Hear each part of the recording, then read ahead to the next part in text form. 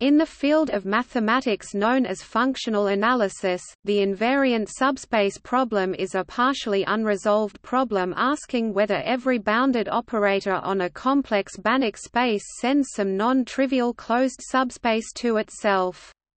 The original form of the problem as posed by Paul Halmos was in the special case of polynomials with compact square. This was resolved affirmatively, for a more general class of polynomially compact operators, by Alan R. Bernstein and Abraham Robinson in 1966. See Non-Standard Analysis section Invariant subspace problem for a summary of the proof.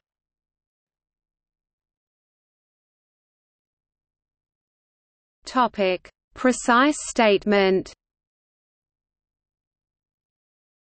More formally, the invariant subspace problem for a complex Banach space H of dimension greater than 1 is the question whether every bounded linear operator T, H has a non-trivial closed T-invariant subspace, a closed linear subspace W of H which is different from 0 and H such that T W. To find a counterexample to the invariant subspace problem means to answer affirmatively the following equivalent question: does there exist a bounded linear operator T, H such that for every non-zero vector x, the vector space generated by the sequence Tn x, n0 is norm-dense in H? Such operators are called cyclic.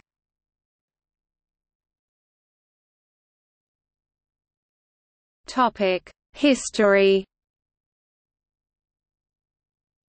The problem seems to have been stated in the mid-1900s after work by Berling and von Neumann. For Banach spaces, the first example of an operator without an invariant subspace was constructed by Enflow. For Hilbert spaces, the invariant subspace problem remains open. Per Enflow proposed a counterexample to the invariant subspace problem in 1975, publishing an outline in 1976. Enflow submitted the full article in 1981 and the article's complexity and length delayed its publication to 1987. Enflow's long manuscript had a worldwide circulation among mathematicians, and some of its ideas were described in publications besides Enflow 1976. Enflow's works inspired a similar construction of an operator without an invariant subspace, for example by Bozemi, who acknowledged Enflow's ideas. In the 1990s, Enflow developed a constructive approach to the invariant subspace problem on Hilbert spaces. Known special cases. While the general case of the invariant subspace problem is still open, several special cases have been settled for topological vector spaces over the field of complex numbers. For finite-dimensional complex vector spaces of dimension greater than 2, every operator admits an eigenvector, so it has a one-dimensional invariant subspace. The conjecture is true if the Hilbert space H is not separable, i.e. if it has an uncountable orthonormal basis. In fact, if X is a non-zero vector in H, the norm closure of the vector space generated by the infinite sequence Tn x, n0 is separable and hence a proper subspace and also invariant. Von Neumann showed that any compact operator on a Hilbert space of dimension at least 2 has a non-trivial invariant subspace.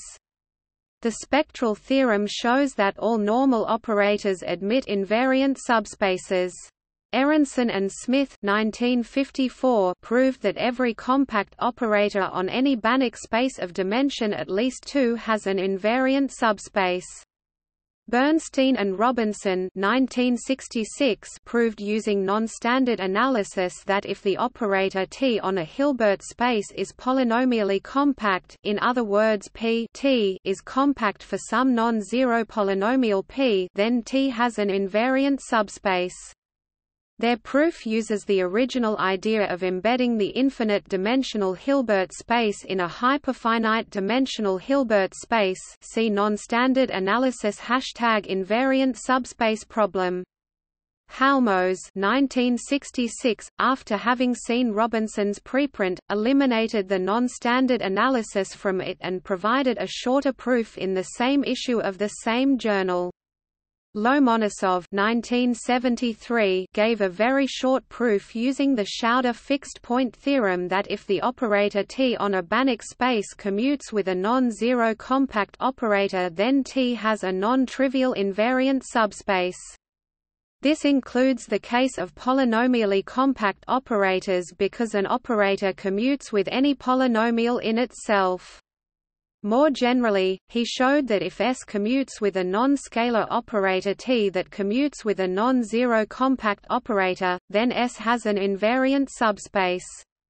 The first example of an operator on a Banach space with no invariant subspaces was found by Per Enflo (1976–1987), and his example was simplified by Bozemi (1985). The first counterexample on a classical Banach space was found by Charles Reid (1984–1985), who described an operator on the classical Banach space L1 with no invariant subspaces.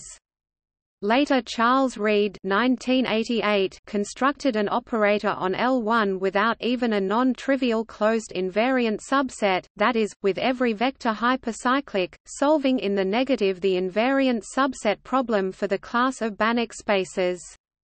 Atzmon (1983) gave an example of an operator without invariant subspaces on a nuclear Frechet space. Sliwa 2008 proved that any infinite-dimensional Banach space of countable type over a non-Archimedean field admits a bounded linear operator without a non-trivial closed invariant subspace. This completely solves the non-Archimedean version of this problem, posed by Van Rooij and Schickhoff in 1992.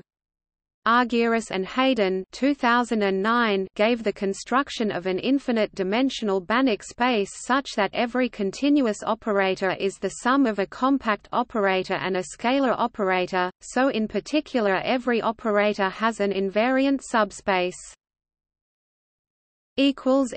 Notes